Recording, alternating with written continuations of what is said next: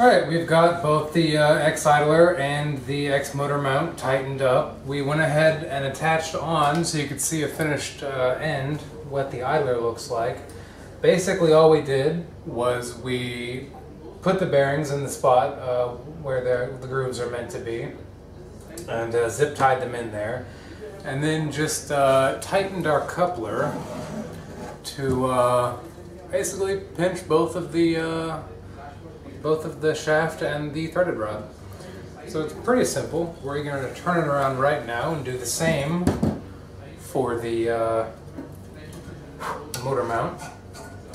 We're going to go ahead and find the motor mount real fast.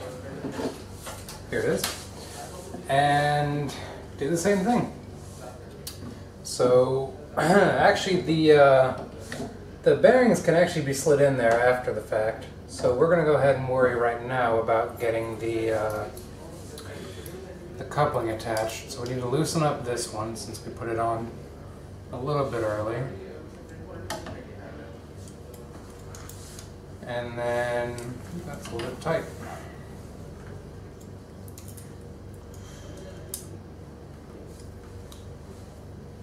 There we are. That was the problem. This bottom one was way too tight. Was not letting it open up a little at all.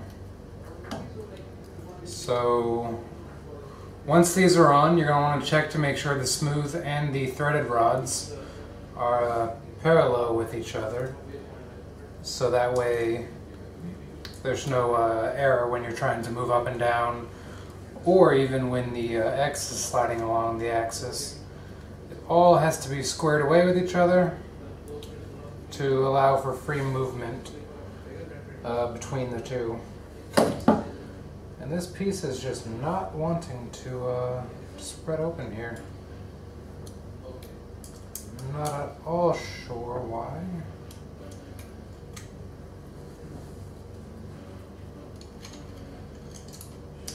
There we are. Okay.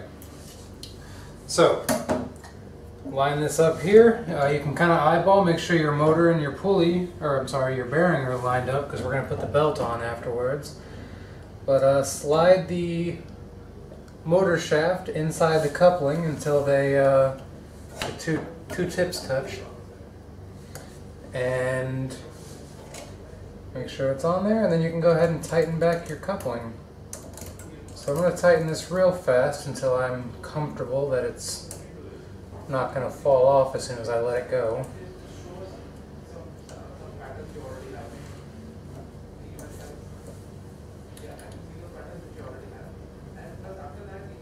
So I'll flip this over afterwards so you can see it. It's going to look just like the other side did, so it won't be anything too new. This part's pretty straightforward. It's just one of those very important parts that has to be done correctly. Alright, so that's on there tightly. It is not going to fall off if I let it go. Now, take it on this side. You can see the bearings here. They still kind of slide freely, so I'm going to push them down just a little bit. This one in particular is not wanting to slide. There we go. Alright, push that one back up. Dang it. Alright. Zip tie these in place. Now they do have grooves on them, so they should work just fine without, but just to be safe, it's always good to have zip ties handy.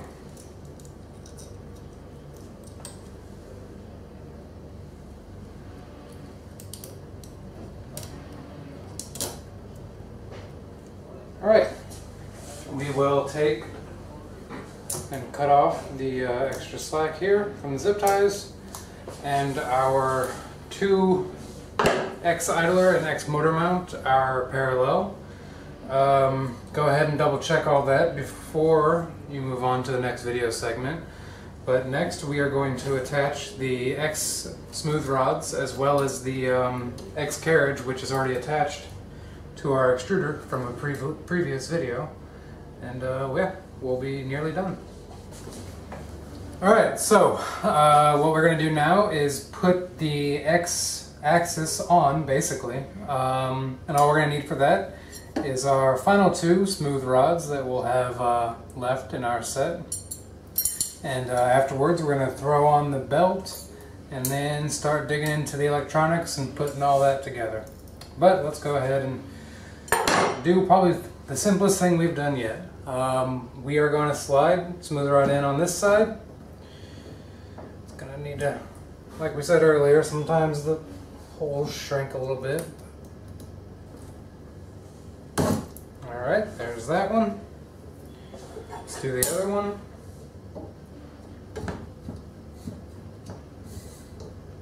Okay, now you see we have the motor and the bearing on this side. You'll notice on your X carriage there's 2 little, what do you call them, things that stick out. This is what the belt clamps are going to clamp the belt down to the carriage, just to keep it tight, basically. So we're going to slide that facing the same direction as those onto the linear bearings.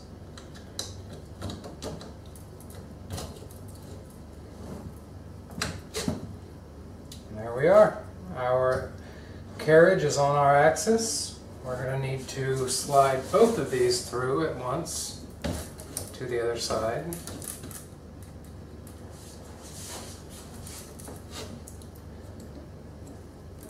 Alright, just a little bit tricky here. There we are. So get that put inside this one. We'll have this side go in there. We'll make sure these are both pushed at least all the way through on both sides. And obviously the more parallel they are, the easier they'll go in. And if you need to hammer them a bit, that's fine as well.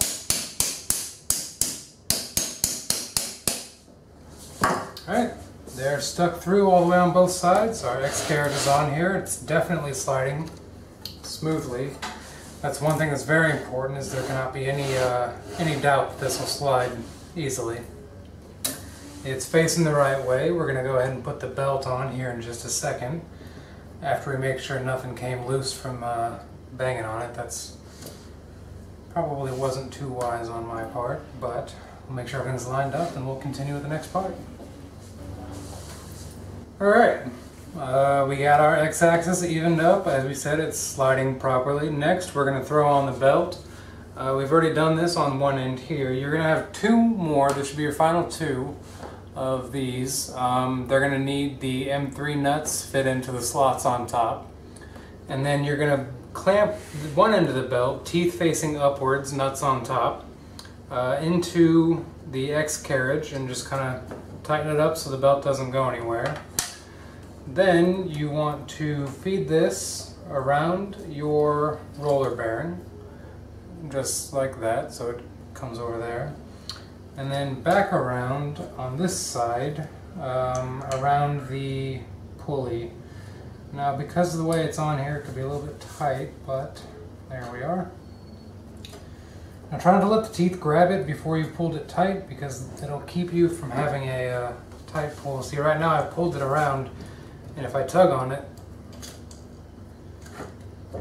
it's tight. Alright, so we're bringing this one around here. We clamp it down. It's still a little bit loose, so I need to give it some slack here and pull it around again. So go ahead and get that all the way to the very end.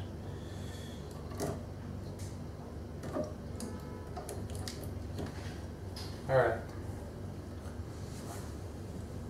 So we're good on this end. We're going to bring this around and do the exact same thing on this end with this clamp that we just did, using our M3 20 millimeters, I believe, is the number we're going for here. So let me go ahead and get one of these threaded in by hand before we get underneath it and line up the other one.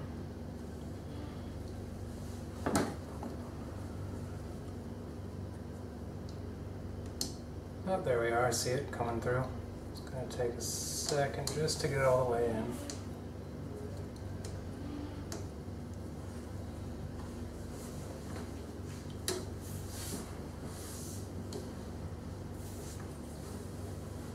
Alright, so it's started in by hand. We're going to tighten it up.